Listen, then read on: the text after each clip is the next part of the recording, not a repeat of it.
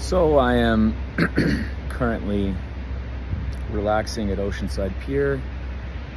Took a friend's car in to get windows tinted, and it's a 3 to 4 hour process, which I don't mind because then I get to do creative things, train, eat donuts, or swim in the ocean.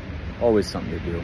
I don't mind the breaks, but a couple things I want to touch upon. First of all, when I was dropping the car off, he's like, Tommy John, he's like, did you do a video where you were hanging from your feet?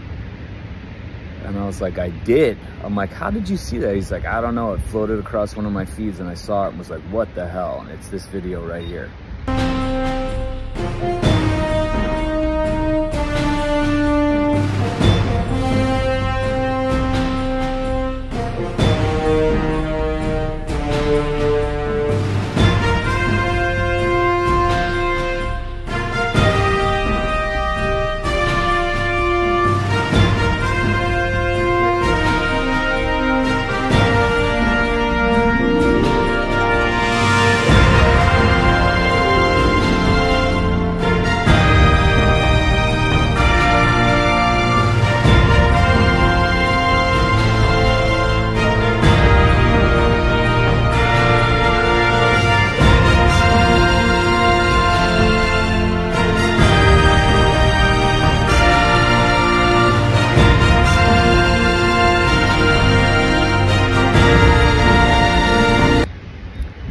So I let him know what the whole point of that is yearly strength tests. That's one of them that I perform, but those two consecutive were setting up the stage for the foot Zoom intensive that I did.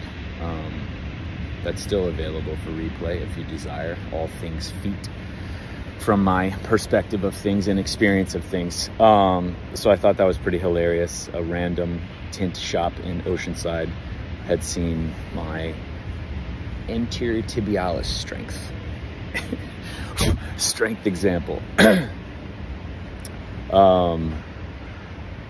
But no, the point of this video is getting to yesterday. I went on a 19-mile walk, and it had come over me since closing down my office. I don't know if some of you new here might not understand what I did, what I used to do. I've been in an office, a physical space office, for 22 years prior to the end of last year, and always had a place to do work.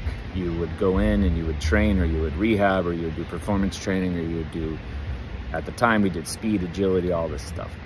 And then I did baseball lessons too, so there was a facility. And then in my evolution and adaptation and everything else, it was kind of pressing on me the last like 3 years, the whole concept of a building for healing, or a building for rehab, or a building for anything that somebody would need to put themselves in a position to be able to better their lives in some way, heal, gain principles and concepts of healing, so that they can go ahead and take their lives over, enjoy their life more, being at the forefront as their own practitioner, which is the point of medicine, I thought. But it wasn't getting that way. And just seeing where everything was transpiring from 2020, and everybody becoming a coach or a practitioner of some kind, and just seeing where even the practitioners were heading, and nobody really knowing what they're doing, and coming up with just the next thing to sell, the next thing to do, the next thing, and tribes and all this shit. And I was just like, I don't think, if we're talking about true health freedom, which is the whole point of allowing people to understand why their body would respond the way it does at all times, and then what they can do to change their life so that they can use that feeling and sensations as guidance, and keep doing this and keep evolving on their own, rather than this reliance we have on these practitioners, a reliance we have on a supplement or herb, or a reliance we have on a treatment protocol, or a machine, or a STEM machine, or electricity, or somebody to touch us and perform some maneuver, some manual maneuver. And it was just getting at me so badly, and my body was actually having a physical response of symptoms that I couldn't take it anymore. And I was putting a message out there in the world trying to promote there is no building or person or facility or program that has anything that you would ever need that you can't just get on your own in your life. And by me just having the office open, even though I ran the office in a very unique way, in a very different way, nobody's matched it. People tried, especially in chiropractic school. There were people trying to copy my office, trying to do the thing. It just wasn't the same. There will never be an office run the way that my office was run. Had to break some rules maybe, or did things a little differently.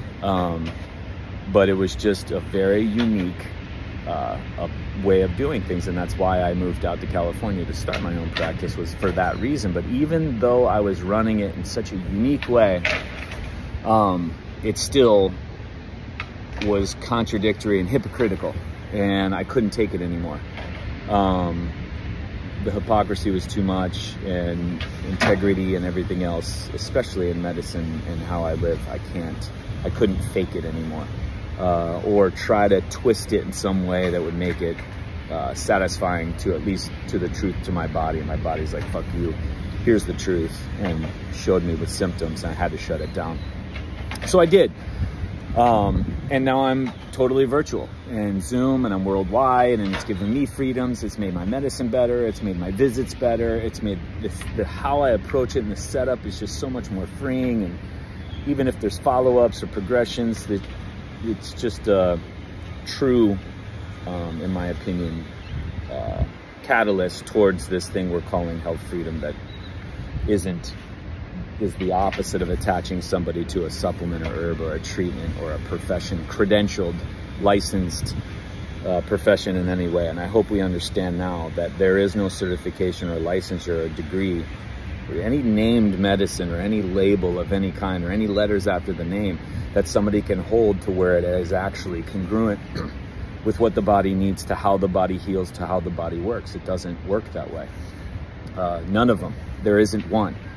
And that's another reason why I dumped the practice of chiropractic and the profession of chiropractic, which I thought at the time made sense. And then you just dig a little further, and it's absolutely 100% contradictory to how the body heals.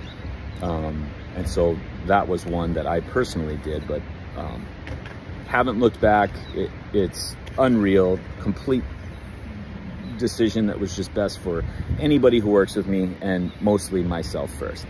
But I was reaching out to a bunch of people I had in the office and had relationships with for 7 to 8 years in my California office. And I texted everyone and really just wanted to see what everyone was up to, how they've evolved, what their passions are, where they're at, because mostly the high school athletes, and they were college athletes at the time too. I just kind of curious. I just wanted to catch up with them.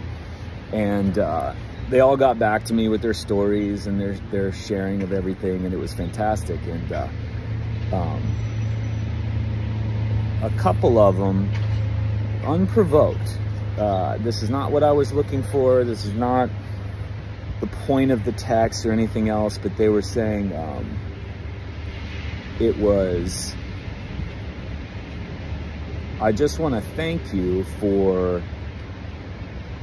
everything that I learned in your office that I was able to apply in my life, because it extended beyond sports, or extended beyond my injuries, or extended beyond training and performance and all this. And I was like, holy shit. And it just hit me that was the whole point of how I wanted to run the office. That's the whole point of how I do medicine. That's the whole point of how I even set up my profession, if you want to call it, whatever you want to call it. I mean, and so it's life, and that's where it was. Training athletes is very easy. It's idiot level of expertise. To train an athlete for a sport, that's just dumb. It's so dumb. Anybody can do this, and there are anybody doing this, but it's preparing for life, because life hits harder than sports. And if you are preparing for a sport, that's just an extension as a side effect of putting yourself in a position to be able to manage things in life and be able to adapt to things in life and sense things in life at such a high level that sports are a fucking joke.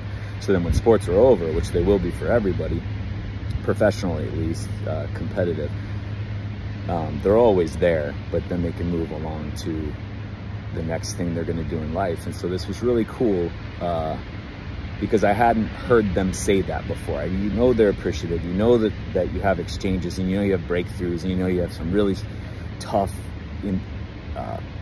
very high intensity days, but to catch up with some of them 2, 3, 4 years after I've ever seen them and haven't really caught up, and that's what they had said, it felt good, and it even feels even better now, because then they're like, you know, what are you doing now? How's the office? And then when I catch them up, they're like, holy shit, that's brilliant. Every single one of them is like, oh, I totally understand. That makes sense. Oh my God. And here we are to the next step of evolution, where I thought I could do it with the office, and just the whole concept of an office, even though I still succeeded in what my goals were when I came out here, the whole concept of just having a physical space and an office to go to can't exist in medicine. It can't.